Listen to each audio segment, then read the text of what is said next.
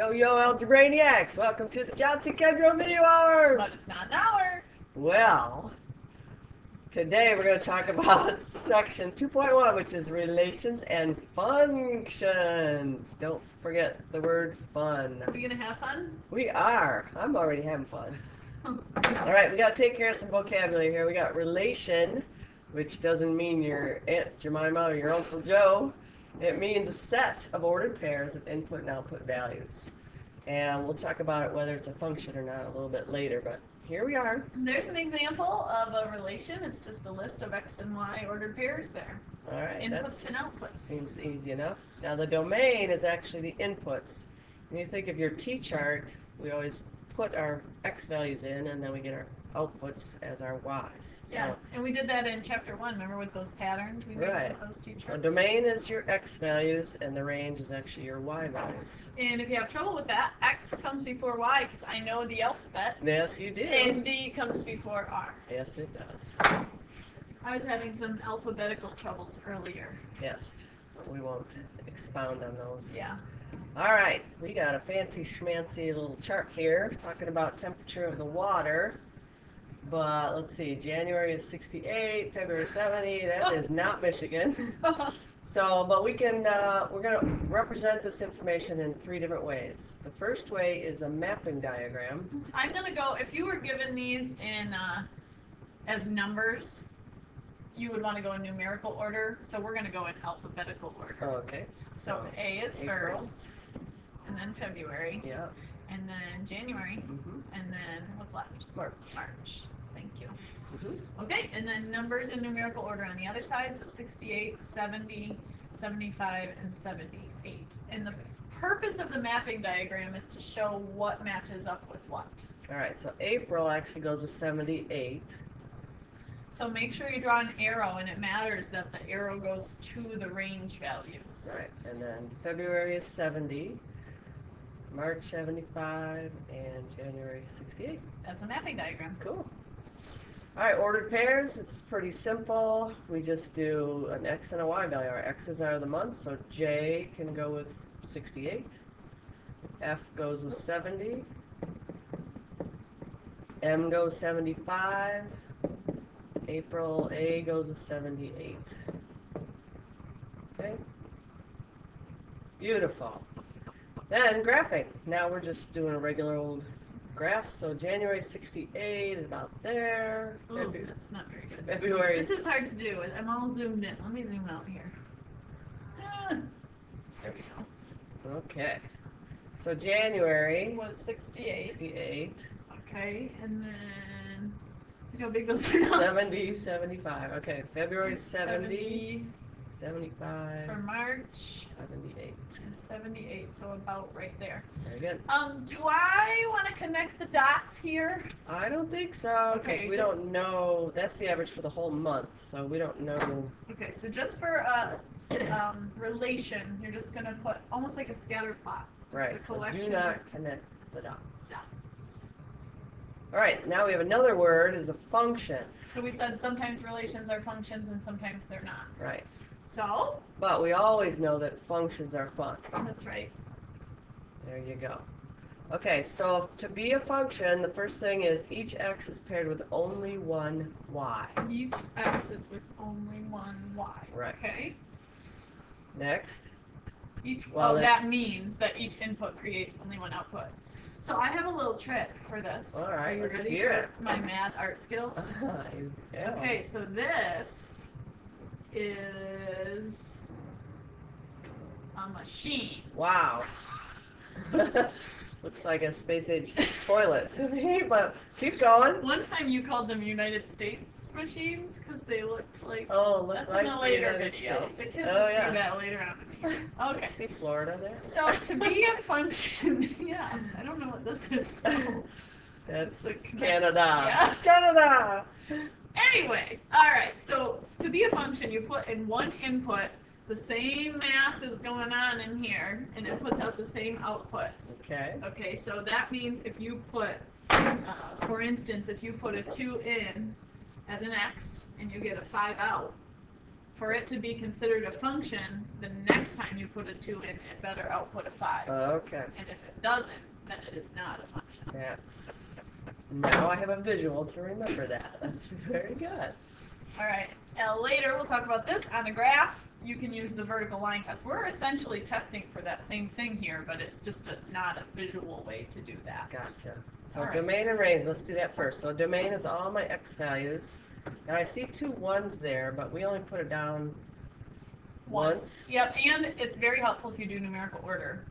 So 1, and then that takes care of both of these. And then we got to do 3s next, and then it just goes 4, 5, right? All right, yep. So just a list. Well, that's not a very good curly bracket. And then for the range, we got the y's. So what's in there? The lowest one is a 2, then a 3, Okay, 3 is next. 5, and 7. 2 5s, we don't need to write it twice, and a 7. So that's domain and range. And then I'm going to get rid of this wonderful piece of artwork. And we'll do the last part. So we're trying to decide, is it a function? And to do that, what we're looking for is to see if at any point we have the same x paired with 2 different y's. Ooh, I see it. Where do you A see 1 and a 1. it? Okay, so here in my little machine, a 1 goes in and a 3 comes out. So that means the next time we put a 1 in, it should be a 3 and it's not. Oh, So that means that this is no fun. no fun cushion. Not a fun cushion. Okay, well that seems pretty easy.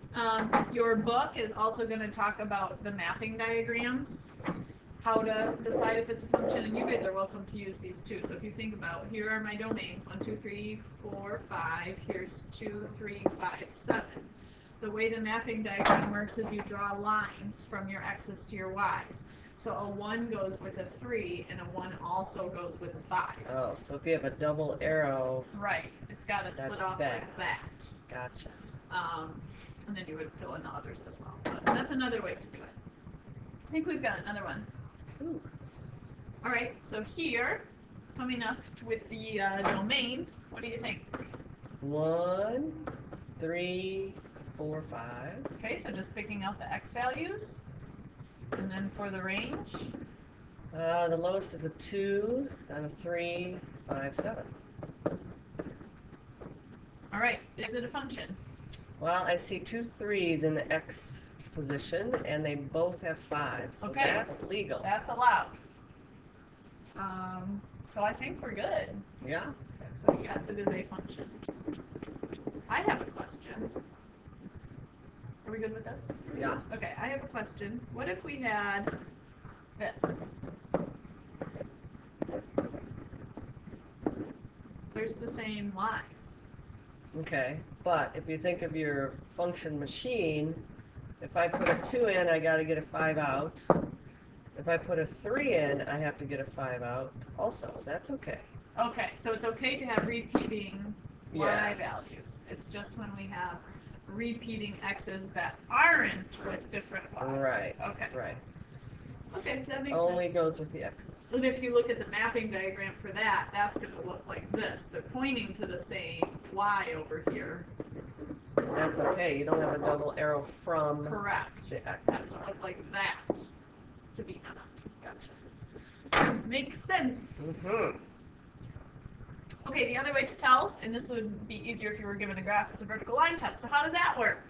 So if we graph all the points that were given, and then you gotta see if the graph touches it more than once. So With a vertical line. Vertical is up and down. Yeah, cool. okay, so let's do an example. So what you do, you imagine drawing a vertical line or having a vertical line. There we go. And you slide it across your paper. Stop. There we go. And if at any point it touches your graph more than once, Not a function. okay, and it's not a function. No fun. Okay. And also, if you think about this, I like to think about why it works out that way. The x coordinate at my bottom point that I have there, that's -2, -2. and the y coordinate is -2, 8. What do you notice about Oh, those? same y but different output, or same x but different output. Right, so that's why our vertical line test works. But it's just simpler when you have a graph to Yep. do it this way. And now I moved my graph. Okay, here we go. Next one. I don't see this hitting more than once. So it touches once all the way through. That means it is a. Yay. Very fun. Cool. Alrighty. Next. Okay, this time we're going to write it out like an equation with a model. It says write a function to model the cost. You are buying a pizza dinner, which includes a drink. Each pizza slice is $1.50 and the drink is $2. Alright, so let's first write the model. So what are the variables representing? We don't know what.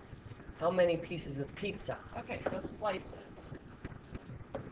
And then remember f of x is just like y, so the function of x. So once we find out how many slices we have, what are we going to discover? How much money it costs, which is the y value. Okay. Alright, so f of x is just like y. That is equal to... Now, if the drink, I'm only going to get one drink because I get free refills, so I don't need to buy more than one. So that's $2 no matter what.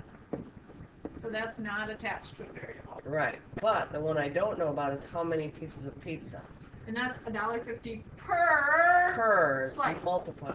And we're going to use x for number of slices. Okay. So this is the model.